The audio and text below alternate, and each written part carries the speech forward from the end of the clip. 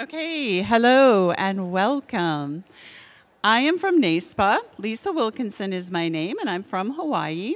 And I just wanted to welcome you and tell you a little bit about our wonderful speaker. We have Katie Garner today. She is an internationally known speaker, author, and literacy consultant with 25 years of experience in elementary grade classrooms across the U.S. and a passion for infusing neuroscience into literacy and learning.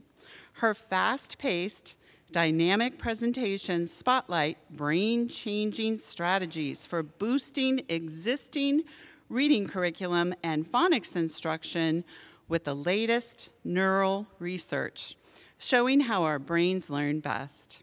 Katie's backdoor to the brain approach to reading and writing skill mastery via the affective feeling domain has been shared in both lectures and panel discussions at Harvard and MIT. I am so excited to learn from Katie today, as I'm sure you are too. If you are in a classroom and you're at an early grade level, you are building with the code. You are reading and writing across the instructional day. If you are in an upper grade with the class, with upper grade students, the code is the bridge that you have to cross to get to everything that you're trying to accomplish across the instructional day. So no matter what your perspective is, the code can often really be a big blockade in our path for everything that we are trying to do and everything that learners really need to have deep in the gut ownership of in order to be successful and lifelong learners. There are a lot of landmines that come with this thing called the code or phonics, but those landmines are obliterated when you look at what we can do going through the back door instead of the front and using brain science as a roadmap. So that's our focus today, and everything that you're going to see as you download this will give you kind of these hands-on pieces that you need. You're also going to see clickable links in the form of those arrows throughout the packet. Just to tell you very, very fast, those are going to let you dig deeper into things that I'm going to shoot by so quickly in this hour, and it will absolutely leave you with questions. So there are a couple ways those questions can be answered. One is fleshing it out with the arrows that will take you to either YouTube videos, PD stuff, research links. There's so many different aspects of those arrows to round out things that we're going to explore today. The other one is something called Secret Sunday, and I put a little link up here. Every Sunday during this high conference season time, I am doing a live YouTube at 5 p.m. Eastern Standard Time, and you are welcome to jump on. And basically, we kind of pick up where we left off in a session, but for different points. So one time it might be looking at different ways to use music that are not at all the way you use it in the classroom, based on the brain research and what shows us as the best use for it. Another time might be specific to brain-based phonics games. It could be how to accelerate or fast-track access to the code specifically for transfer and writing. So there's all kinds of really interesting twists on things that you're struggling with day to day. And then the best part are questions and answers live. So between the groups that are in the chats, who are usually incredible teachers that are just as able as I am to give so many ideas, and then me responding directly, that's a great follow-up kind of virtual coffee time for us to have after this session as well, especially since Sunday's just 2 days from now. The last thing I want to tell you is raise your hand if you're in kinder or in first or you have a high ELL population. Okay. This is going to be your best friend, and this is the Better Alphabet. And I don't mean just those pictures. I mean this thing called the Better Alphabet. I am not going to say too much about it. The last 2 Secret Sundays were about it, so you'll have everything you need to know in those and also in these clickable links, and you can tab it all. But the reason you're going to want to know it is it will knock out your individual letters and sounds in 2 weeks to 2 months, and you're done. And that acquisition time is identical for pre-K and in kinder. So there's no difference at all between a 4-year-old and a 5-year-old in terms of grabbing those individual letters and sounds in 2 weeks to 2 months because we're avoiding this higher level processing area and tapping into muscle memory to do it.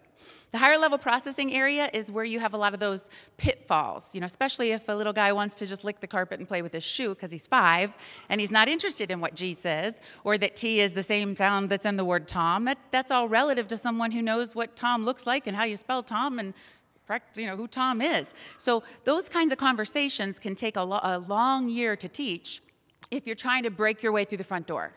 The key is always going around the back. That's going to be the theme of everything we're going to do in this hour.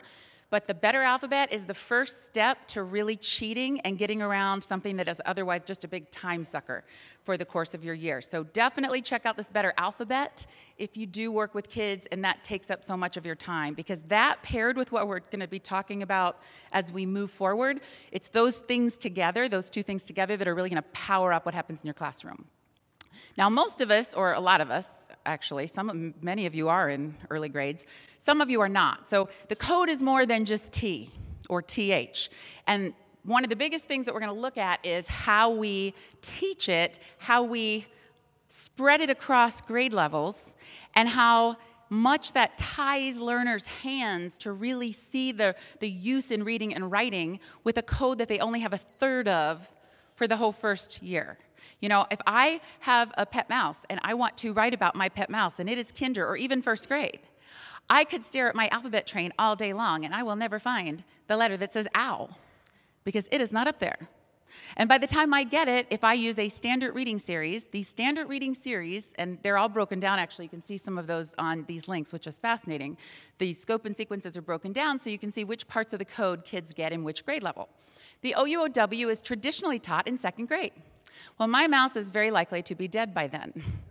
And I will not want to write about him at that time. I want to write about him right now when I have him. And so the part of the code that I need to read or to write about what's exciting to me, I won't get for another year and a half. Or 2 years if I'm in kinder. Or 3 years, really, if it's the beginning of kinder. That's way too long to wait for access to the whole code, especially when you need it first thing. Because we're reading and writing across the instructional day from as early as the time they walk into school. So the question that we really want to kind of have running in the back of our mind throughout today is, with what? What do my kids actually have to read and write with? What do they have? What has my reading series given them to bring to the table so they can actually kind of dive in and partake in this activity armed with enough of the code to do something with it? And then when they walk away, of course, the more you bring to the table, the more value you take away. So if all you have is a B, D, and a P, that's not going to give you very much to use to dive into this story or to tell me what happened over your holiday break. So if you think about it like that and you really take a step back, you start to visualize this elephant in the room that we have to really work around. And it is the basis of the problem that you see in 3rd, 4th, and 5th grade when kids have missed these bus stops with the code along the way at the early grades, especially with developmental readiness being a core focal point. So all of that to say the gap between what we know and what we do is wide. It's also a wide gap between what we want to do and what we do. Because in a perfect world, we would want kids to be armed with what they need to really partake and take advantage of the rich literacy experiences we give them through the day. But the truth is, if you teach kinder or you teach first, and I'm going to get to the way this looks at those other grade levels as well.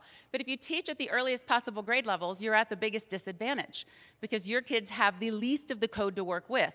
And the parts of the code they do have, or the sounds, the letters, are the least likely to say, which really makes reinforcing what letters and sounds are going to be assessed on their testing difficult, because your test just wants kids to say t when they see a T. But in real life, T will almost never say t, because every time they see it in real text, it's paired with the letter H.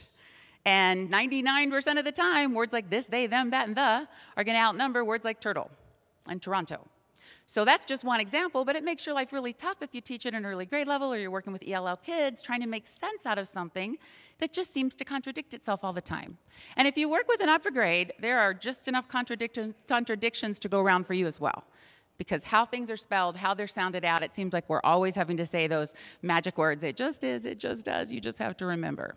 And those are the brain's worst enemy. So the gap between what we know, what we do is wide, and the research on the brain, and especially on brain plasticity, and where things are processed, and how we can mark information in the brain just based on how we wrap up what we're tossing out.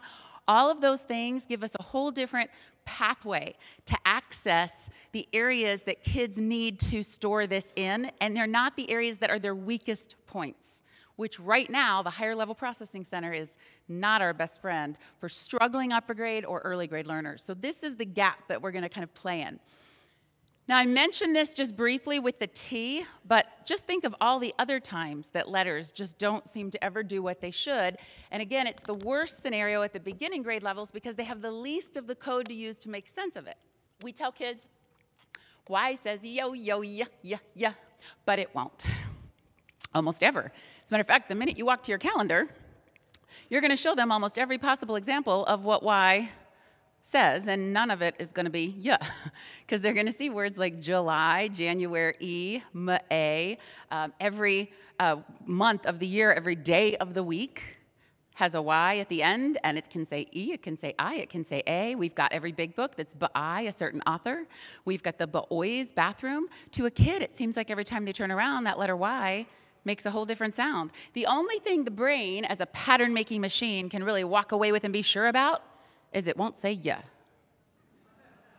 Because unless the words yellow, yes, yesterday, or yak, good luck finding the letter Y doing the one thing that at the earliest grade levels is on our assessment for the end of the year for kids to say when they see that Y. The positional sounds of Y is actually held off for second grade.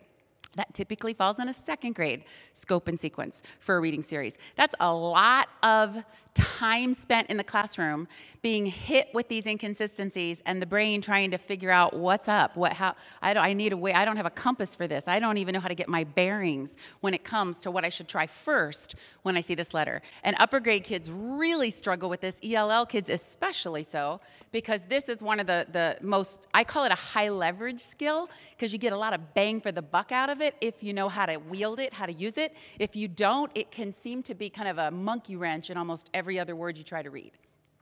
I already mentioned TH, and our language is just rampant with inconsistencies that actually can be worked with from a morphological perspective, but these are little guys who want to lick the carpet and eat their shoe.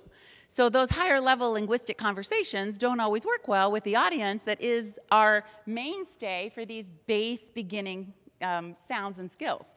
So it does really make it tricky for teachers to ingrain this information in kids and then to maximize the value of all the reading and writing we do all day long with the skills. Now, the best example I can give, just to transform our perspective of front door, back door, and how one looks compared to the other, is to demonstrate an example. And if you've ever heard me speak, I almost always do this example, but I'm going to go in a different direction with it. But this example is just a great one, I think, because it's usually the beginning of the year when we see the calendar, and this is the month that's on it. And when we see this month, and by the way, I should also tell you this, I'm going to demonstrate this little example at the earliest possible grade level with the most confused learners, because I want to mimic the worst case scenario you could be experiencing in your 4th or 5th grade class. So no matter how lost you might think certain kids are in your upper grade classroom, less than a kindergartner. It's not possible. Especially a first day kindergartner, because they don't know who they are, where they are, what they're doing. So it's a perfect fertile ground to see impact. So on this first day of school, you've got your typical criers, yellers, screamers. You got one little guy, he came in, he's got a note pinned to his chest. It's from mom, it says, "I'm gifted." So he has to get a quick assessment, and it can't be a formal assessment because mom's already called twice. She wants to move to 1st grade, maybe 2nd. She's open to your input, but she wants to call back at lunch, which is just going to be in about 30 minutes because we're in an overcrowded school, and lunch starts at 9:50. So it's time to do a quick informal assessment, and the fastest thing I can get my hands on is the calendar. So I asked Johnny if he can tell me what that word is. And he actually surprises me because he does a really good job. He goes, August. Now, if you're not in kindergarten, that may not sound that impressive to you. But if you are in kindergarten and you have a kid who can spit out those sounds that fast and do it in a way that shows he's trying to blend them together to come up with something like the word, that's amazing. So you would probably say, "That's really great. You're a good little reader. I love the way you tried to attack that word." Now, honey, the word's actually August, but way to go. Really good job. Now, if he's really gifted, that won't sit real well because he's confused, and he's probably going to say, "Well, why? Why is it August? Because the A goes and it goes A, but the O goes There's no O in that word. How come that word's August?" Now, that's a brilliant deduction. His brain is working as a pattern-making machine. He's laying out all the patterns he brought to the table, and he's wanting me to make what I just said fit. And that's our brain's method of business. It's a constant struggle to connect patterns we own with new patterns that we see so that we can go, "Oh, I get it." And if we can connect them, if we can find the common ground of if not this, then that, and there's a perfectly logical reason for it, then we walk away and own that new information. If we can't connect it and we're left with this, I don't get, that doesn't make, based on what I know, there's no possible way that would make any sense. If we have a disconnect, that's information that isn't easily owned. That information has to be repetitiously practiced and used. in order to work its way into the thinking network. So that's not our preferred method because we don't want to have to repeatedly practice things, especially when we have kids who aren't going to get the repeated practice. We've got kids who don't have opportunities for practice at home. We've got kids who maybe don't have parents at home to practice with them. We've got kids who don't even have a home. So we've got a lot of kids that if repetitious use and practice is their route to literacy, they're going to be on an unlevel playing field from day one. So ideally, we want to work with the brain system, which means we have to make sense. So when Johnny asks why, right now in the front door world, our answer is often, it just is, it just does, you just have to remember. But I'll help you. We're going to march to the door every single day in the month of August, and we're going to go August, August, August. And if we do that for 21 days, probably by the end of August, you will know what August is until September and October when we stop marching with the word August, and then you might forget and we'll have to march again. So we try to come up with fun ways to repetitiously practice stuff that we can't make sense. But ideally, we want to feed the why. And this is where we can make that happen when we take some backdoor routes. So I'm going to tell Johnny a secret. Now, I'm going to tell him what I call a grown-up reading and writing secret. And the thing is these secrets are big. And if I tell you a secret that your brain isn't big enough to hear yet, your brain could explode. And I don't want that to happen, so I have to be really careful to make sure that your brain's big enough to hear the secret that's in this word. Now, I will say if you teach kinder, be careful, because if you say that, you'll set your criers back off again. So don't tell them your brain will explode unless they know your sense of humor. But there's a significant motivational factor behind it, which is I've got it, you want it, I'll decide if you could have it, but it's big. I wouldn't hold my breath. I've never actually told a kindergarten class this secret, ever. I've actually never even told a first grade class this secret. Other than, I think I had one class in first grade that I told the secret to, but it was like after the holiday. But I'm going to tell you guys the secret for two reasons. One is, Johnny, you asked, which tells me I think you're ready. And the other reason is that you guys, the rest of you, are looking at me like you can't wait to hear what I'm about to say. Now, why are they looking at me like they can't wait to hear what I'm about to say? It's a secret. Yeah, they don't know a letter from a number from a squirrel. So the rest of them have no idea what Johnny and I are even talking about. And they would have no interest in this entire line of conversation had I not said the magic word, secret. And there's an immediate trigger, a need-to-know trigger that you toss when you say the word secret. Now, this is actually a key piece because what we know is teachable moments are golden. They're easy to get with kids who have an intellectual curiosity, like Johnny, who's going to say, why, all day. He's easy to teach to because he's always got a need to know. The kid who doesn't know enough to know what he needs to know is harder to teach to because first we have to focus him in, and then we have to try to set up something that would be interesting, and then once we set up the problem, then we can show him the solution to a problem he didn't even know he had, and that's if he pays attention long enough to follow the whole line of thought. A secret is a different situation. When you can trigger a need to know in the brain, the information that you put in there is going to be marked for memory and prioritize learning, which means it's going down a different chute. If you toss out something nobody asked for, nobody wants, and nobody cares about, it's like throwing a ball to an empty field. You might get lucky and hit someone on the back, but the odds are slim. If you really want to make sure that the ball that you throw is caught so that they can use it to retrieve it and give it back to you, you've got to have a need to know in place first. So how do you get a need to know in a kid who has no need to know? Secret. It's a quick, cheating way. And the interesting thing is the brain doesn't discern or discriminate between why you need to know. The need to know is a heightened state of physiological alert. It's like a heightened adrenaline rise. So it doesn't really matter that Johnny has a real, valid academic need to know, and Lulu just wants to know the secret. The outcome is the same in terms of that information that you toss out at that moment being marked for memory in the brain. So that's a fascinating find because it lets us get the same value from kids who aren't where other kids are, and yet what we say isn't going to have to be said 14 times. It's not going to fall on deaf ears. Now, having said that, what you say has to click. So I'm going to tell them that there are two letters in this word August that are in love. And I don't mean a little bit in love. I mean these guys have a huge crush on each other. They are actually A and U. Now, you're going to have these in your download. They're A and U, and it's actually not just A and U that are in love. A and W are in love too, but they're not in this word. But anytime you see these letters right up against each other in a word side by side, they get so embarrassed that they always put their heads down and say, ah, yeah, you guys knew before I even said it, ah. Like in this word, look, not just August, but look over here, awful. Look at this word, awesome. Look at his name tag, Austin. Look at all the words that have this grown-up reading and writing secret. Now, if you didn't know the secret, you'd think this word was awful. You'd think this word was awesome, and you might even call him Aston. But see, now you know that grown-up reading and writing secret. Now, that lets different kids do different things. Johnny does what we thought. He goes, oh! He gives us a nice big brain burp. That's what the brain does when it gets fed. When you give the brain a way to account for a discrepancy, which means you've connected the patterns together, the new with the old, he gets to walk away with the new information already there. Why? Because it makes sense. We don't have to memorize things that make sense. Like if Susie cries, I remember and I can tell the substitute Susie cries because I understand why she cries. She cries all the time because her mom is in the military and she misses her, and so she cries. The kid didn't have to go home and practice that in his journal. He didn't have to memorize that for a test. It made sense. So he knows it, and it's a perfectly logical explanation. So that's the golden part of the brain. That's where we want to play, because when we put things there, they don't go away. But Johnny is not the important person.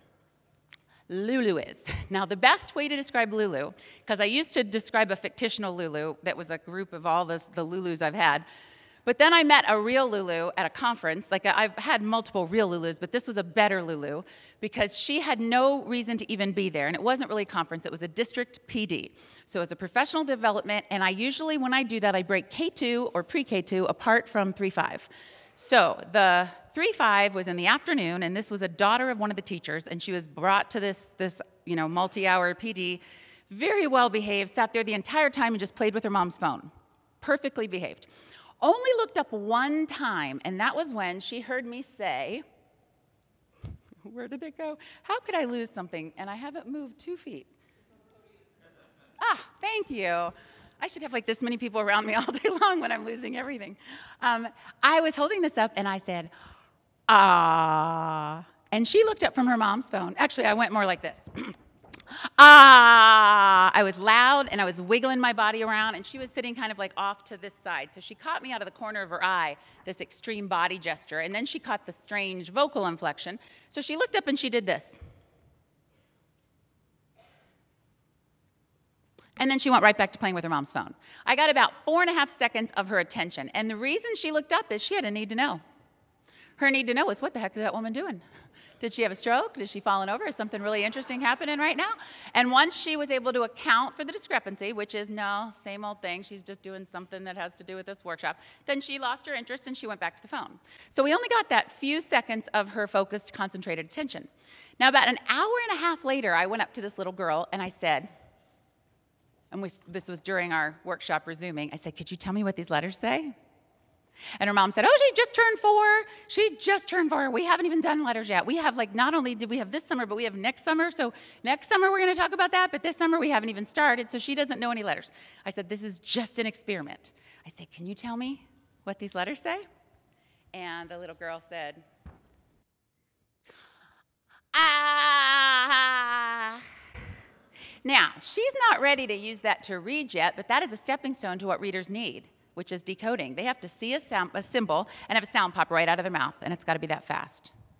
We took a break about 2 hours later, well, about an hour and a half later, and I put this on a wall with about 10 other ones, and I did the opposite. I went to the little girl and said, could you go point to the letters that say, ah?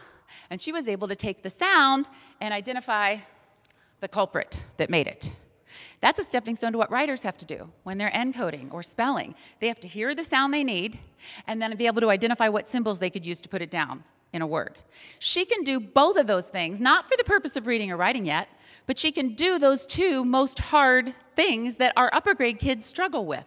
We have 3rd and 4th grade kids who would see a symbol and in no way would they have immediate ability to toss out a sound, and that's after working on something for a week or 2 weeks or 2 years.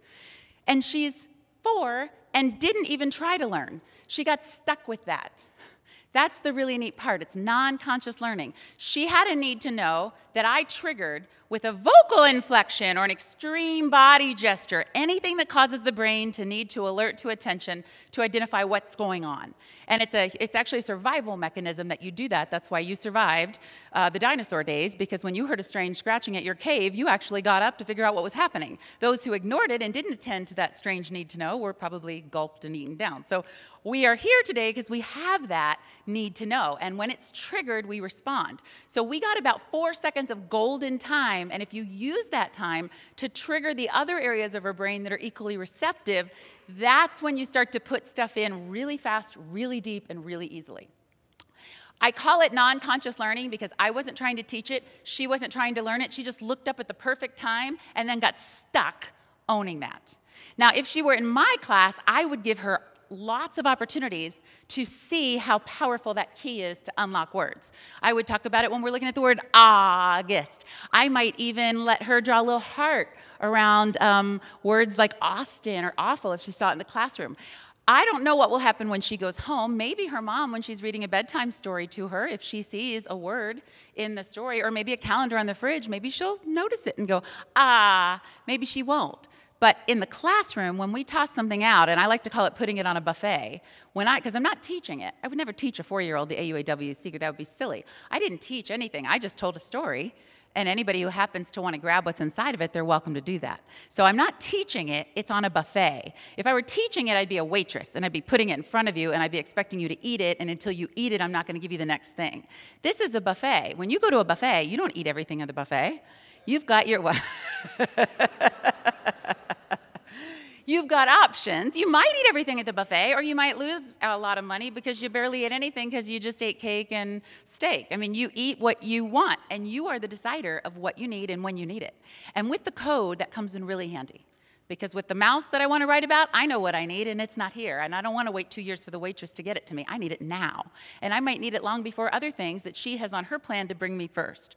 So developmental readiness would dictate that we don't want to teach something kids aren't ready for, but I didn't teach that. She wasn't even paying attention in that whole time we were doing our workshop, except for the moment we triggered that need to know. And that's kind of a magical thing if you think about it, because the rest of the workshop, I'm sure I sounded like Charlie Brown's teacher, blah, blah, blah, blah, blah, blah, blah, blah, blah, blah, blah, blah, blah. The only time she looked up to smell the coffee was when it's like a remote. I had to control her brain, I got her attention, and then I maximized that 5.5 seconds. The way that it actually goes in, and the reason or the methodology behind how this works is that the brain develops back to front. So the earlier developing centers that we're going to tap into are the social emotional centers. And we hear a lot about social emotional learning, but it's usually for the purpose of behavior. Think about the level of memory and recall kids have when they're discussing behavior. They could tell you who the line leader is, who the line leader was, who got fired from being the line leader, why they got fired, what the punishment was, who's never allowed to be the line leader again, who can't be a runner. They know everything about your classroom, and they know everything about everybody's behavior. And if you have a sub in your classroom right now, I'm sure they are getting an earful, and you will get an earful when you get back about everybody's behavior. This is the stuff that really resonates with kids, and it's not just because they are interested in it. It's because it's living in an area of the brain that's actually much more developed, which means there's more connections, it's easier to retrieve information, and it's easier to store. So this earlier developing center is the one we're going to trigger, and I'll show you how in a second. The higher level executive processing center is the typical place we teach to. That's when we say things like, T says t, like in the word turtle, Tom, and turkey. Now B says b, like in the word big, and box, and Ben. Who can tell me what this letter says? Okay, no, that's D. We did D yesterday. D was as in dog, and donkey, and what. That's higher level processing. It requires other information be in place for you to make sense of it. This social emotional area doesn't. And what it does have that makes sense is already intact. So this is where we are triggering as opposed to here. Now, I said earlier, developing center of the brain, if you teach in an upper grade, even if you have upper grade, adult ed learners, the higher level processing center is not really your best friend either for putting information in, mainly because foundation needs to be strong in order for it to function well. You can't think at a higher level about something you don't own. So if there are holes in the skill base, if there are big gaping holes in their skill ability, then you trying to take other information through the higher level processing centers is ripe with landmines. So the back door is just across the board the best way to not say something 14 times and have it really hit the chord. Now, the way that we trigger the preferred area of the brain to engage over the less preferred area is by wrapping up the content in a social emotional cloak or disguise. So what we did was, by putting this emotional trigger into this otherwise totally abstract phonics skill, we were able to cause engagement to occur here, where we attend to social feedback, feel embarrassed. I actually marked other areas as well. But we should never feel embarrassed or attend to social feedback when we hear the AUAW phonics skill. The only reason we would is if it's wrapped up with these social triggers, these emotional triggers. When she gave me that sound back, she went like this. Ah! It was strange. Her voice sounded like mine. Her head tilted the same way. She wiggled her little body. But she wasn't memorizing all those things and ticking them off on a box. She was feeling a feeling that just landed her in the sound. So the feeling came first, and then sound popped out. That's very different from having to remember a sound based on a word that you may or may not know if you're ELL, and that even if you're not ELL, you may not know how to spell it, which means knowing that the first sound you hear in the word dog doesn't really help if I don't know how to spell the word dog anyway, because although I might hear the duh, it doesn't relate to that circle and stick up there. So you're connecting a lot of dots that aren't in place when you're going through the front door. When you're going through the back door, they can pull the information they need to read a word, or pull the information they need to write a word, but they can pull it from a place that doesn't require anything there to start with. That's how we can get around the developmental issues that a lot of kindergarten teachers worry about, which is developmental readiness. You know, I mean, some teachers are thinking, you know, how much can we push kids? Kids need to play, they need stories, they need music, they need imagination, but that's the area we're using. That's where we're playing. That's where all of these things are living. And it's a buffet because you're not expecting them to give something back to you. You're giving them access to what they need and then modeling how handy it comes in, or how delicious that chicken salad is on your buffet. Now, imagine that you are teaching an R-controlled vowel lesson, and you pull out page 16 because you want to use page 16 because you love page 16's way of teaching the R-controlled vowels, even though page 16 is in an old reading series that you're not supposed to use, but you've hidden it in your cabinet so that nobody knows because you'll get in trouble if anybody finds it. But you love it and you would never throw it away because it really knocks out some of these skills, one of which is R-controlled vowels. If you teach R-controlled vowels on page 16, the odds that you're going to trigger multiple areas in the brain are much slimmer than if, let's say, kids saw or you did this. ER, IR, and UR love to go riding in cars, but they are terrible, awful, horrible, no good drivers. They don't even have driver's licenses, and they always have to slam on their brakes and say,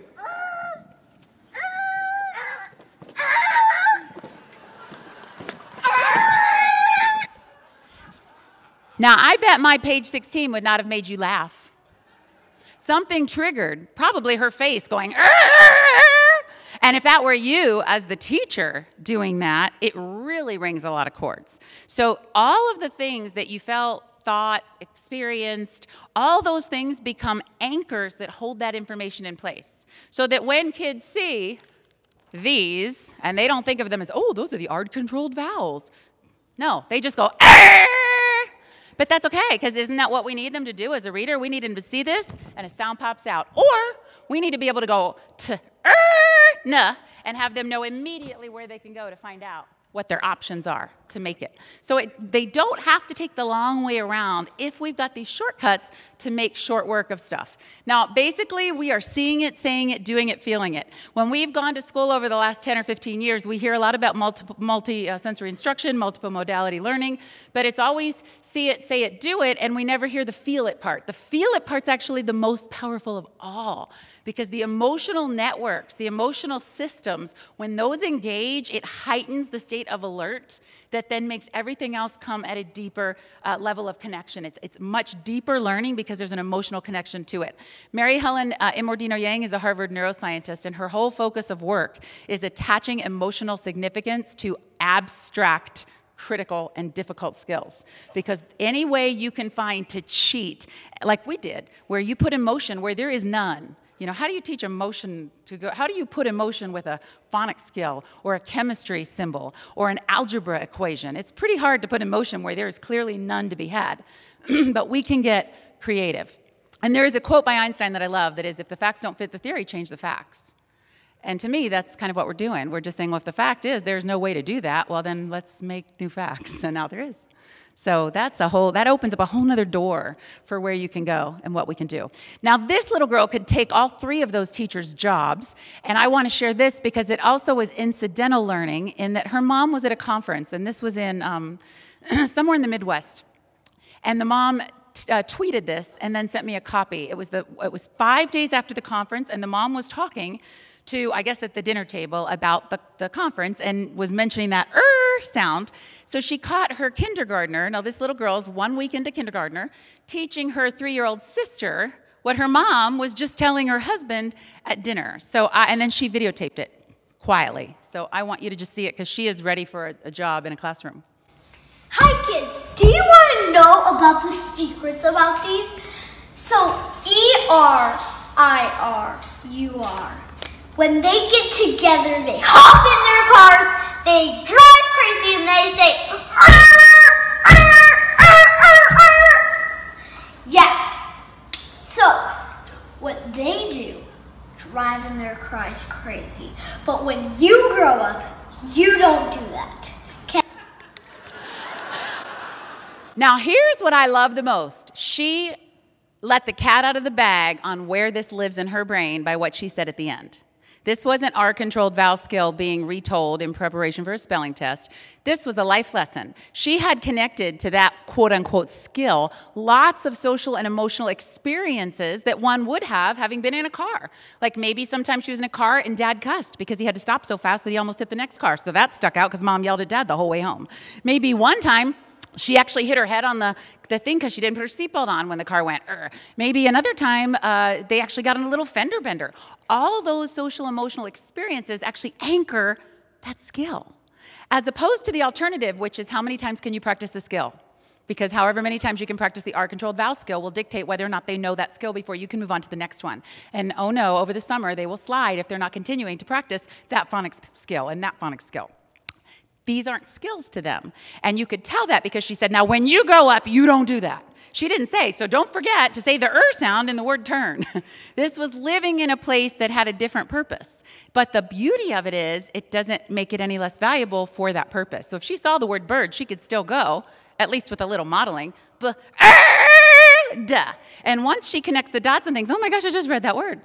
I get it. I get the letters that are in that word are the ones that go, and that's why the word's I get it. It's that moment of get-itness that is where all kids are different. Some kids instantly get, oh, this is the key to unlock this word and this word and this word, like Johnny.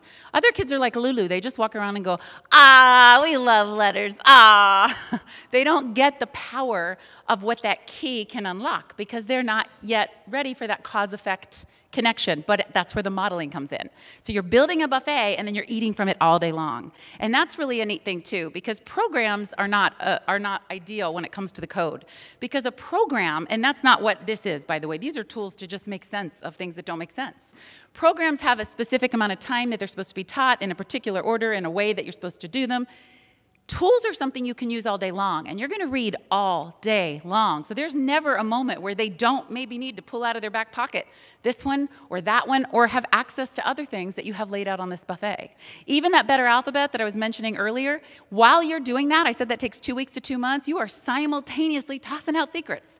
Because if any kid is paying any attention to what you say at all, and you've just said A says or A says apple, and then you march 2 feet to your calendar and you show them the word August, you lose all credibility. Because if they're paying any attention at all, they're going, hey, wait a minute, isn't that exactly the same A over here that's over here? And didn't she just say it's supposed to say or A? And now she's pointing to it, and not only is she not saying A or A, I think she's making a sound she made for a different letter. I don't know what it is because I don't know my letters yet, but I do recall something else that was supposed to say ah. So that's when the brain starts to turn off. And it doesn't bother trying to account for discrepancies because the discrepancies become the norm. The brain's a pattern-making machine. It will pull a pattern. The problem is sometimes the pattern is there is no pattern. Anything goes, so it doesn't even matter. So I give up. It just is. It just does whatever. Who cares? We want the opposite. We want kids to follow their nature. Why? You know, we want to keep that analytical, diagnostic thinking, and we want it all day long. Stories are another great way to activate these social emotional areas in the brain. Since we have to come up with a way to trigger them, stories really do it for us. Stories take you on a journey.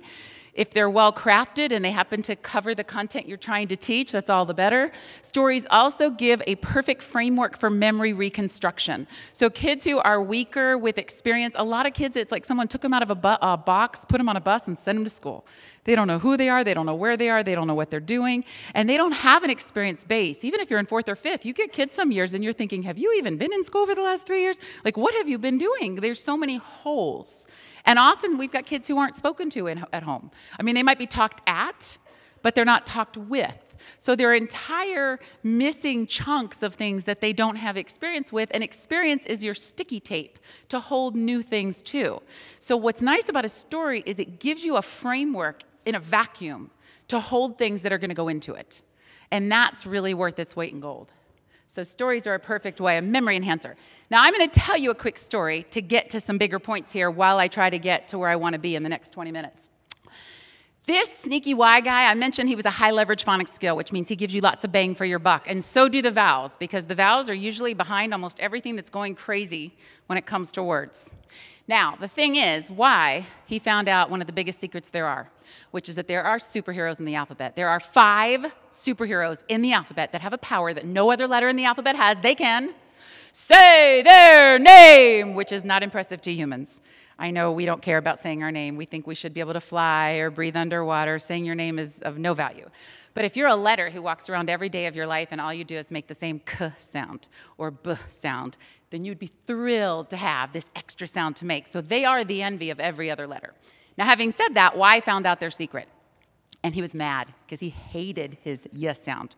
So what he did is he snuck into the closets of superhero E and superhero I, and he took one of each of their capes, which is where their powers lie, so that now whenever he's at the end of a word and he doesn't think anyone can see him, he will always be wearing either his E or his I cape so that he can use their superpowers to say their name. Like Mom E, Dad E, Candy, Ska I, July. If he's at the beginning of a word, he does what every good line leader does. He stands up tall and straight and does what he's supposed to. Yeah, yellow, yes, you, yak, yeah.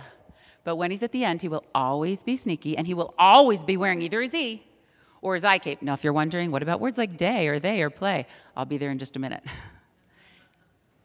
Think about from a kid's perspective, if this is really new learning. Kids know where to be sneaky, and they know the place not to be sneaky is the line leader. What do kids look like when they're the front of the line? Perfect, I heard you, that's right. It doesn't matter what their normal behavior is in the classroom. When they are at the front of the line, in that position, they know it is time for perfection, and they look like a walking angel. Now, if they did, let's say, want to smack Susie over the head, where would the best place be to get away with that? The caboose, right? Everybody knows you can get away with murder back there at the end of that line because chances are nobody's going to see you. Now, you might get caught, but your odds are a lot better when no one can see you. So it's human nature to do what you're not supposed to do when you're less likely to be seen versus when all eyes are front and center. So this is not new learning. This is kids using the compass that drives their behavior every single day to make a decision about text and words they've never laid eyes on before. That is so powerful if you think about that, because it's a thinking construct instead of a memorized sight word. Kids can make a best betting odds call for what a letter's most likely to do in a word they've never seen. Now, there is another sound that Y can make, but not by himself, which is why sneaky Y can only say E or I. Now, this is not sneaky Y, this is E-Y, A-Y, and they are just too cool like Fonzie, and I can tell looking at your faces that many of you are too young to know who Fonzie is. So this teacher in Washington State is going to help demonstrate who Fonzie is so you have a personal perspective. A-Y and E-Y. These letters are just too cool.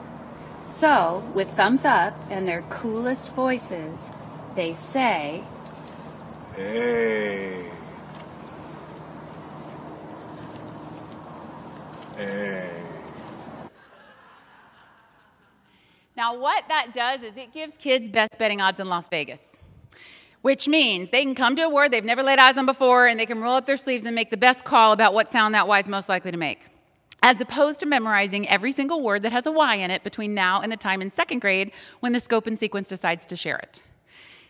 The difference between that's night and day.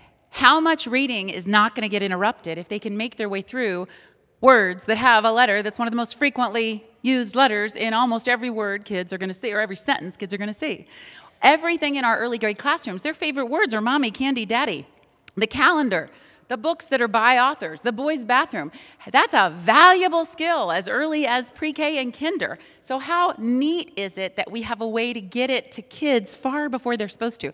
That ER, IR, UR secret that little first week kindergartner was doing, do you know that skill sits on end of first grade scope and sequence, and for a couple reading series, second grade, beginning of the year? Why wait? This wasn't 4 days into kindergarten. Why wait? Why would we want to wait if we don't have to? Now, Stanford did a brain study, and I love brain studies, but I especially love when universities do them because I don't think they've seen real kids for a long time. Like, not real kids, and if they have, they haven't seen 30 of them in a classroom licking the carpet like we see on a daily basis.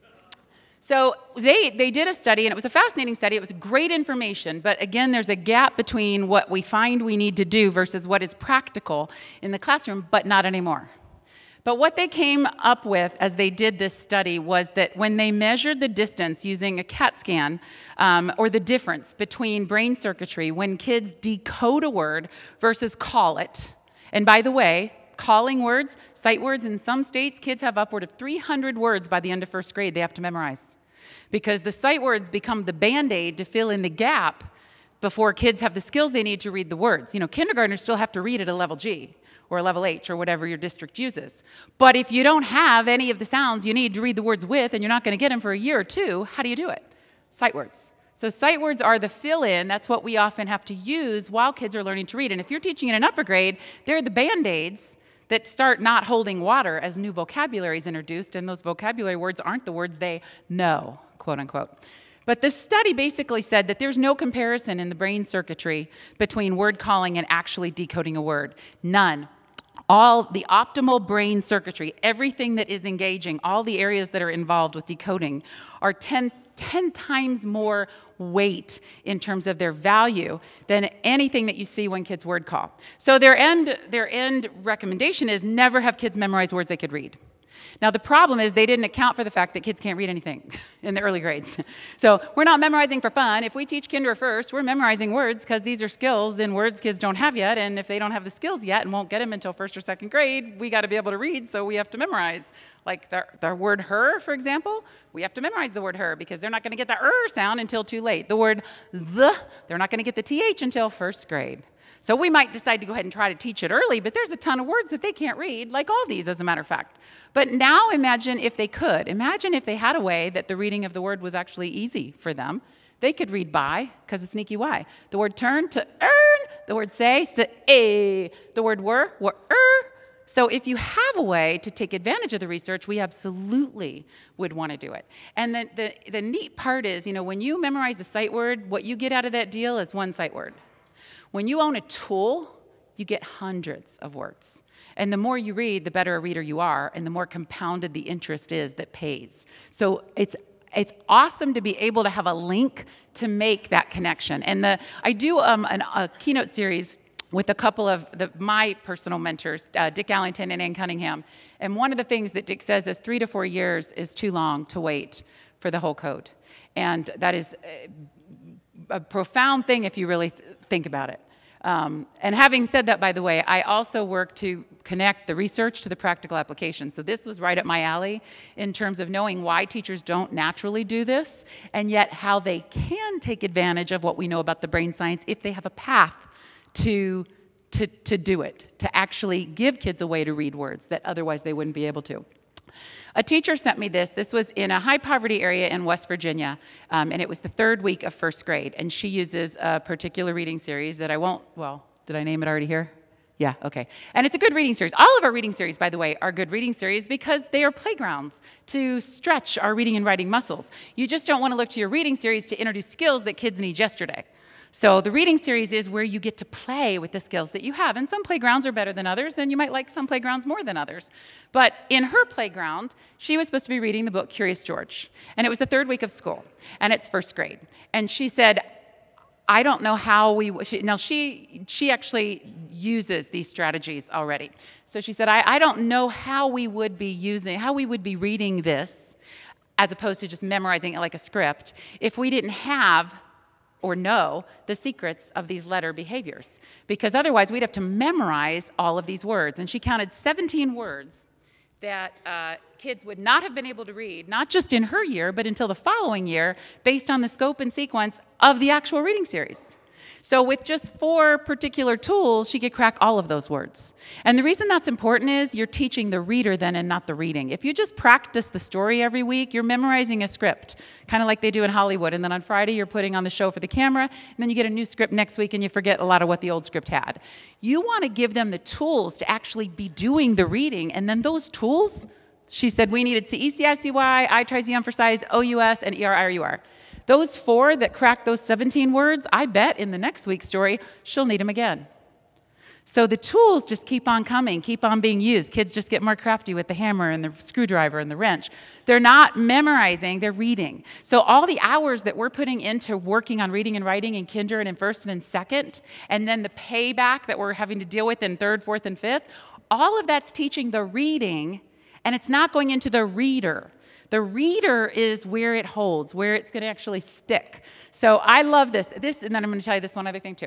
Teacher came up to me, this was 2 weeks ago, it was a kinder conference, and she said, I have to tell you what a kid did. He's got a little Asperger's. He came up to me and he goes, I can't turn it off. I just can't turn it off. And the teacher said, what are you talking about? He goes, the reading. I can't turn it off. I see words and I keep seeing secrets everywhere and I just keep reading them and I can't turn it off. He goes, I used to be able to just look at words and I could just see letters. But now every time I look at words, I just keep seeing secrets and I just keep reading them and I can't turn it off. And that's what we want. We want kids who can't turn it off. Summer slide happens and it takes away a lot of the hard work we do all year. And then the next year's teacher inherits a kid who can't do the work she has to do because she's got to go back and teach the stuff that we already taught, and all of it's subject to summer slide again. And the value that they're getting out of the daily reading and writing is minimal if they don't have enough to bring to the table to do it with. Because the best way to become a reader and writer is to read and to write, but you have to have something to read and write with. So all of that to say, the ability to not turn it off is the key piece. Dick Allington, one thing he says that I also find interesting, and this is where we can disagree, is he said, kids that don't know, well, actually we agree on this part. Kids that don't have access to text are at a greater disadvantage. Well, absolutely. If you don't have books at home, or parents that can read, or access to text, you're at a horrible disadvantage compared to kids who get to read every night. But there's text everywhere. There are billboards in neighborhoods. There's litter on the ground. There are concert announcements that for last weekend. If kids can't turn it off, they can't help but keep reading things. And every bit of reading is reading. Now, the odds that your 10 sight words, boy, girl, she, hit, and were, are going to be on the billboard are 10 to 1. But if you know the ow and the ing and the oi and the sh and the if you know all the tools, then you're going to be like the little kid who can't turn it off. If I showed a word to you right now and said, I'm going to show you this, but I don't want you to read it. Okay, I'm just going to show it to you. I'll tell you when you're ready to read it. As soon as I show it to you, you've read it. You can't help it. You can't turn it off either. So teaching the reader means they can't turn it off. And that's what we want. We want to teach so they can't turn it off. That way, everything we invest our time in is going to stick. It's going to stay. Code is best served on a buffet, not divvied out in pieces. And the more tools learners bring to the table, the more value they take away. Otherwise, you are an overworked waitress, and you are tossing things out at grade levels that may or may not accommodate their need can't actually possibly accommodate the need kids have to write the stories they want to tell and read the books that they're interested in. Now, just to show you a couple things really fast, because I know my time is going to go away from me. This is just to show that better alphabet that I was talking about, the power of it, 1 month in, to see what kids could come up with off of the top of their head to write what it is that they were prompted. The prompt was, in the fall, I like to. They were given those words, in the fall, I like to. They had to tell me what. Actually, they didn't get I like to. They got in the fall. They had to figure out how to write I like to and whatever they said. This little guy wrote, in the fall, I like apps. Now, keep in mind, it's 1 month in, so he's probably got at least half to all of his individual letters, plus 4 or 5 or 6 secrets. That's a lot to bring to the table to write about what you like in the fall. In the fall, I like to pick pucks. I love this one. In the fall, I like to make puck and pie. I love the sneaky Y in the word pie. But this was my favorite. In the fall, I like to go trick-or-treating. I love the multi-purpose use of the sneaky Y. It can say E, it can say I, it can say yeah, I can do all kinds of things with this letter. But I especially like that she can't write it yet. I like that she's making use of a high-level second grade skill, and she hasn't yet mastered how to write the letter Y. One thing's supposed to be easy. The other thing's supposed to be hard. So in what universe could she do the hard thing, but she can't do the easy thing? In the universe where we switched things upside down. We made the hard thing easy. It's non-conscious learning. Writing a Y is not non-conscious learning. You have to use repetitious practice. That can take time, especially if you have weak muscles. You can't get around the physical, but we can get around the brain. That's where things are so special. The brain isn't a leg that just does what it does. The brain has these other ways to play. It's like a chess opponent. And if you know what its likely next step is going to be, then you can counterbalance that by taking a detour in a different direction and forcing its hand to do something else. So it's a very easy opponent to read and then to cheat. Now, this is where we end up in the fall. In the spring, and this is kinder. And I know it looks insane. It looks about 2 years beyond what grade level would be, but it's actually not as impressive as you would think when we look. It is impressive, but for a different reason, because it's not being written in the normal way. You can see a lot more examples of this on the site, and also see transition into first. But the reason I want to show you it is there's a purpose to it. I'm a dolphin. I live in the deep blue sea. This is an average one. There are sharks, but I could kill them with my nose. I could camouflage, so when sharks swim by me, they notice AY instead of EY. Not enough text experience yet to know which one's right to spell, but it tells us he owns a tool that he could use to read.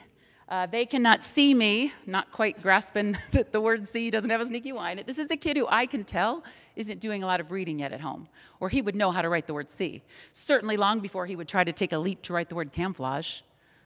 That's the interesting part. Most kindergartners don't write much at all, and if they are writing, it's because they've been read to at home. And the only words kinders are writing are words that they've seen in the books they've been read. The reason that is they're not building from whole cloth because they don't have any skills yet. Kindergartens don't have phonics skills yet, so they're not building and putting it together as they go. They're transferring words that they remember. He's building as he goes, and we know this because of the weird errors, the wrong and yet right choices. There are Coral 2 I could play all day. There's no place like home.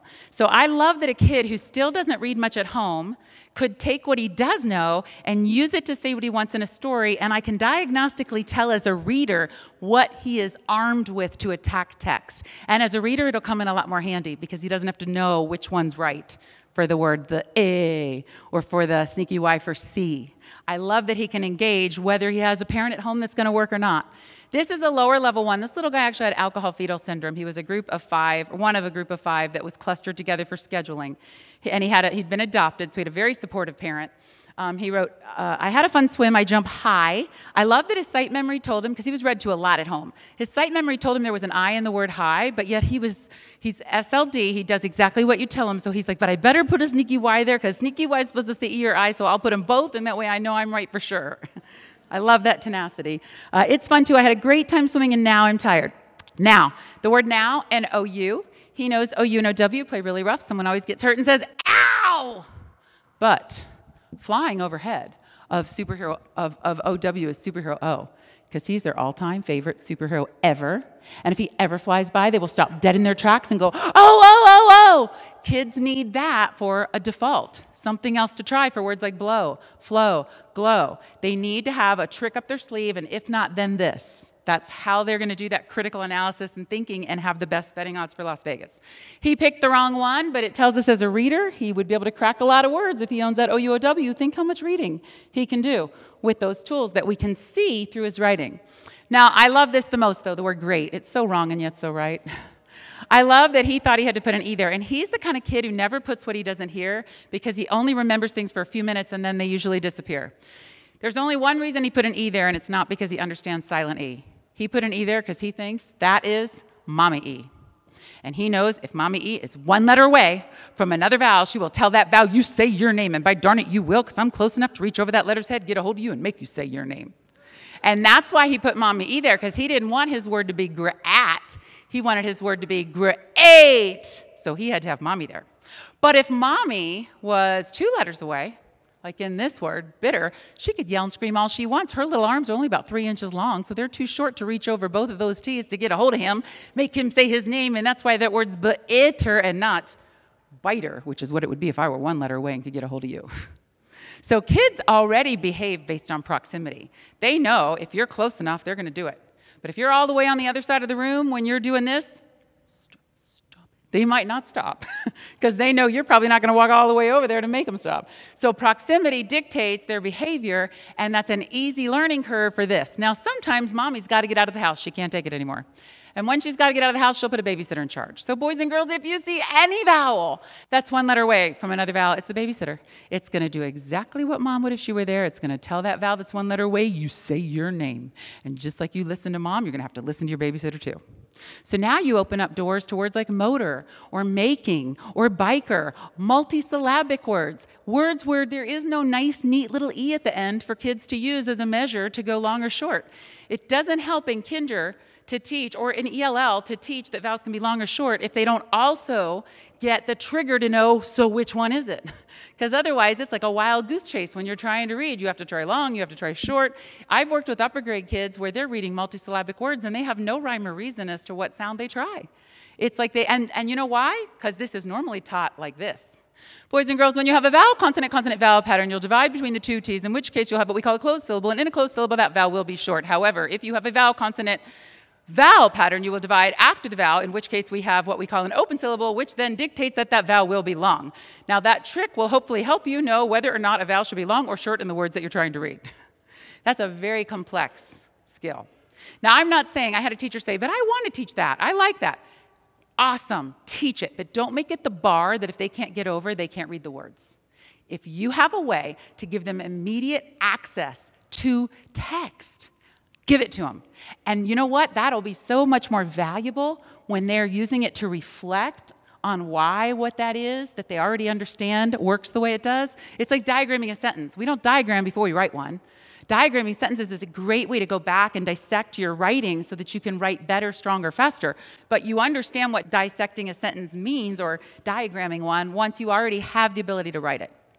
Now here's where I will wrap up. This is a little guy. Teacher sent this to me. A little guy, ELL, his name was Abel. She said he knew 7 letters, no sounds, did the better alphabet, had him by October, but that wasn't the point.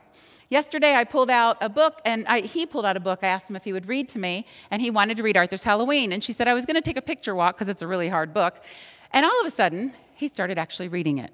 So here he is, and I want to just let you see this because this is October. She said, I had no intention of this. He's going to show you the mommy and the babysitters and how easy they are to play with. But what I felt was powerful is she said, I didn't teach him that. I just want you to know I never taught him mommy E or babysitters. I just finished like D with him last week. We just wrapped up our individual letters and sounds because it took all of the first 2 months for him to get them. So I had on my guided reading thing that we were going to do blends next.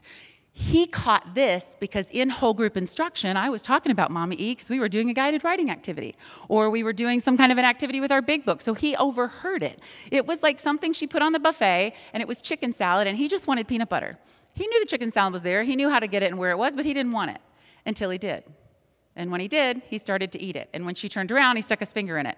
And when she turned around again, he had it all over his face. So this is him with it all over his face. It said hibernate. Hibernate. How do you know that says hibernate? Because it has an H. Yeah. Why does it say I? Because the mama E. The mama E. And what do these two say? Why is that A getting to say its name? Because mama E. Good job. Now this next one is babysitter vowels, but I do want to mention she has to redirect a student multiple times. Not him, another student. So you'll finally hear her lose her temper slightly in the middle of it, so just ignore that.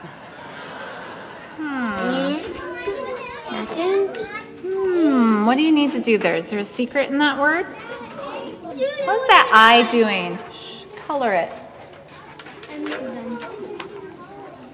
What? Go color it. What is that I doing in that word? Saying to the A. What does he tell the A to do? You say That's right. So try it again. A. E. Making. Right. The house. Luke.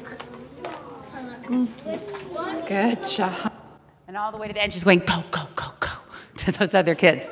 Now, I love, to me, this is the definition of teaching the reader and not the reading. He didn't know the word house or look or spooky. He didn't expect to know them. He expected to roll his sleeves up and figure them out. And we've got 4th and 5th graders who don't know how to roll up their sleeves and plow through text they've never seen. They either know a word or they don't, and they wait for us to tell them. Or if we force their hand, they do one letter at a time attack. But he had power over text. I love that he didn't know the word house until he went, house? Looks spooky. And by the way, O-O is actually, he's got to try 2 different sounds. I don't know if I have that one here, but it's got 2 different sounds. So he had to shift. There's a reason for 2 different sounds, kind of like the O-W with 2 different sounds. But having to make those adjustments while he's reading, he's not going to lose that. That's a kid who can't turn it off because he actually owns it. If she just had to memorize the words in Martha's Halloween, that's a lot of instructional time spent for absolutely no payoff, because next week when they get another book, he's got to memorize that too. So I love that, and here's where I'll kind of wrap it up. Build a buffet. Eat from it all day long. There's no harm. There's no foul. You're giving kids what they need anyway. You're not forcing anything down their throat. You're not a waitress that's going to demand they eat this before they get that. Give them access to everything that they need, so when they need it, it's there, and they will access it all day long. The one thing that teacher said that stuck with me is she said, it's one thing when something is easy to teach. It's another thing when it's so easy to teach you didn't know you taught it. And that's what we can do. We have that power to do that because there are areas of the brain that learn through osmosis. But you have to know how to trigger them, and then you have to know how to wrap that content up. If you want to stay in touch with me, I would love for you to, and I will certainly try to answer any questions that you have. I am going to be sending out something. I never send out things that are like annoying. Like there's no like get this or you can purchase that, nothing. It is about things that you're dealing with in the classroom and ways to get around them. I try to do something every other week, but I will probably be sending something out tomorrow. So you are welcome if you would like to subscribe. And also, if you respond to me, your response will not go to 10,000 people. It will only come to me. So it's a good way also to communicate with me if you have more questions or just want to ask about anything else. So I want to thank you so much for coming and for sitting so long. Thank you.